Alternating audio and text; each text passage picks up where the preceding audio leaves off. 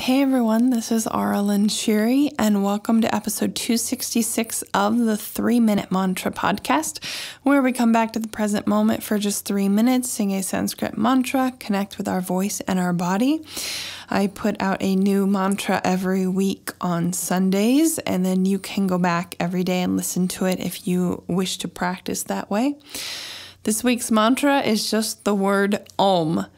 And you all may know that Om is known as the primal sound of the universe. And so it's just a really nice word to come back to focus on with that. It's really easy, Om.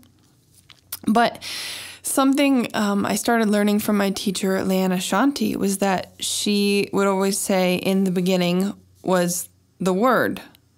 And that's the source of creation. I didn't always understand that. I didn't understand sound and frequencies and things like that until I started learning more about quantum physics from Liana and then reading some books and everything. I didn't understand the whole concept of everything in the universe being sound, being a different frequency. Even light has a frequency and is a sound, and then that translates out into everything basically being music. And, I started thinking about these things, and if you haven't thought about that, you might be like, whoa, I don't know.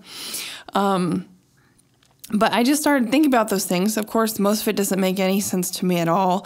But just when you think about Om being the primal sound of the universe, you can just start exploring, what does that mean?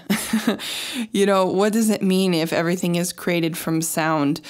And then, what is the vibration of unconditional love, this primal source of sound, the creationary source?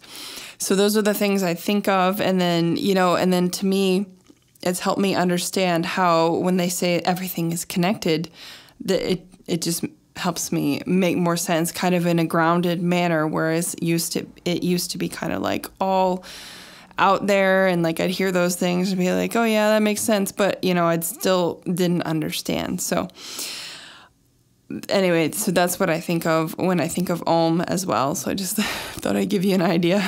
Lots of stuff to think about, but as always, I just go back to my heart. Om is unconditional love, and so that is what I wish to feel in my heart. So I'm always asking to clear everything that is not unconditional love in my body when I chant mantra. So we're just going to sing Om over and over and over and again for 3 minutes. Here we go.